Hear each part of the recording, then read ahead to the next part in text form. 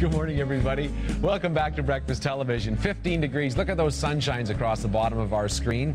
Judy Wiltse is joining us here today. Wiltse is joining us. You're the program chair down at Columbia College in the program that is there to help young people who think, you know what, maybe police work. And it's been in the news about trying to get more police on the street. Explain what the program is, Judy. Well, the program is designed for a number of careers in the criminal justice profession. So whether you want to get into policing or into something like animal and bylaw services, corrections officer, youth worker, customs, that sort of thing, anything like that, we provide a really well-rounded program to give you the both the theoretical skills and the practical hands-on skills that you need to be successful when you go out into the work world. Hands-on. Nice line. Now, before we do our fingerprinting, this type of program runs how long, if I want to take it? It's actually a 2-year diploma, but it only takes you a year to get it because we run an accelerated program where we don't take any breaks. So you'll start, let's say we had a class starting in August here, they will run straight through to August of 2009 without any breaks. And then at that point?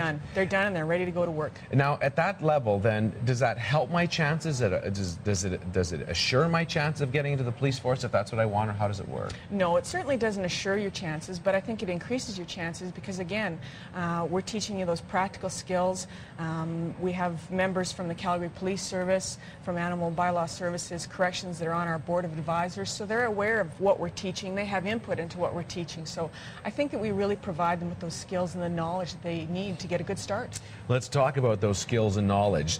We're going to learn. You're going to show me how you fingerprint something. So what do I got to do first? Okay. Well, the first thing you want to do is you want to put on some gloves here. Yes. This is not medical. It gets a little messy. Yeah. And that's what I hear. I hear that it's not tidy, this work. It isn't. All right. And I should say that I don't actually teach the forensics class. We have a fellow teaching it who's a former member of the Calgary Police Service who has 30-some years of experience. You're going to show us your 6 minutes. But I'll teach you what I do know about it. So. I bet you know a lot more than me, so we're fine. Okay, well, so what we're going to do is because this is a dark surface, and we're going to fingerprint these mugs, we're going to use a lighter colored powder so that it'll show up better.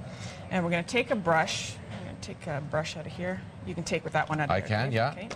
Okay. And what we're going to do is we're going to take a little bit of powder here, and you don't want to get too much on. You want to take a little bit of powder. Yeah. Tap it off. And then you're just going to do this to get rid of the excess. Oh, that's fine powder. It is. I told you it was going to be messy. Yeah, that's okay. It's a dirty job, Dave. I understand. And then what you're going to do, just give it a little twirl with your finger. Put it in between there and give it a little twirl. There you go. Okay, now you're going to pick up your mug, and you're just going to do the same thing. You're going to twirl on your mug. This is fun. And see, I've got a little too much on there. But you're going to twirl on your mug here. Just dust your mug. Okay, and just twirl. Oh, look at yours is working. Oh, look at. What you got happening there? I found a criminal. There you go. See? You're a natural, Dave. You're a natural, man. Book 'em, Dano. Look at that. Look at that. So then what we would do is we'd take this and I'd bring it to court, and then I would take everybody to jail in about 10 minutes. Is that how it works? Not quite, no. Something a little different. What you do is then you would take out one of these hinge lifters here. All right. And I like a hinge lifter. What you do is you peel it apart here, and get it's a little hard to do with the gloves on here. You're trying to peel this. And then that'll give us a picture on the... You want to get the... There we go. Peel off this part here. Yeah. And then you're going to take this. Okay. You go ahead and take that. There's the sticky side. And put it on your fingerprint, so get it so it's nice and smooth there. Put it right on this one. Right on that one there. That's a good one there. Okay. And if we want to rub it down. If people want to sign up or find out more, there's a website. Where can they go?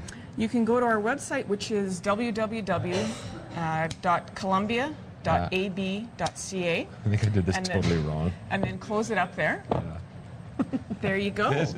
This is what we like to call moderately brutal. But the professionals, and you can learn to be the professional. Go to the website. You'll find out all about the faculty members. They have great people in there. And if you're interested in this line of work, this is the program for you. It's good of you to come by. Thanks very much for having us. This person is going to jail. Andrew Schultz, I'm going to send somebody to jail, I think.